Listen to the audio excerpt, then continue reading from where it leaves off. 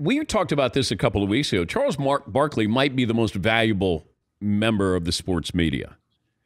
Right. You agree? Yes, I do. And I think there's only 3 or 4 people in the history of broadcasting who you genuinely can say that people tune in to see them, right? The late, great John Madden, who just recently passed, was one of those guys. Barkley right now is the guy in all of sports. You can say people will turn in to see him. Did you try to get Barkley at ESPN? Absolutely. Absolutely. There's almost nobody who's really, really good we didn't try to get. The biggest issue at ESPN was, and you know this, so we'll have a little fun with this, is ESPN wants you to work too damn hard.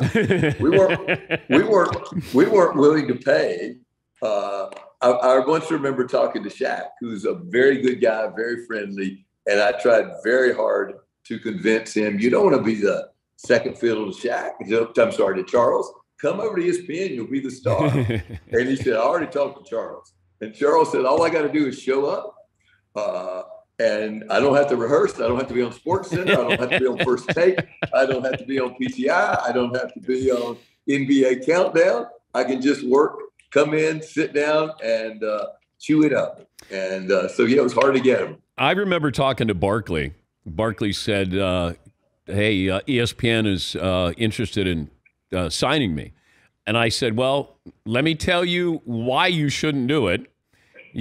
Where you're going to have to go every day or every other day, or you're going to have to be on ESPN radio. You're going to have to be on. You go through the car wash there.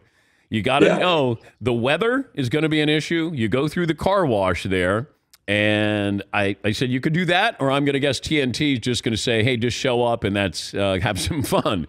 And he said, yeah, this shouldn't be a hard decision.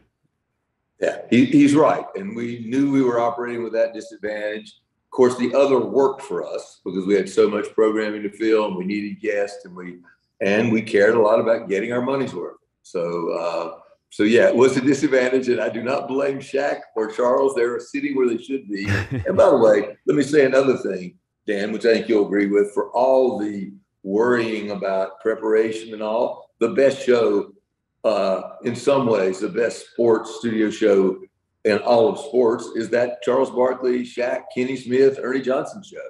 And it's because they look like they're having fun.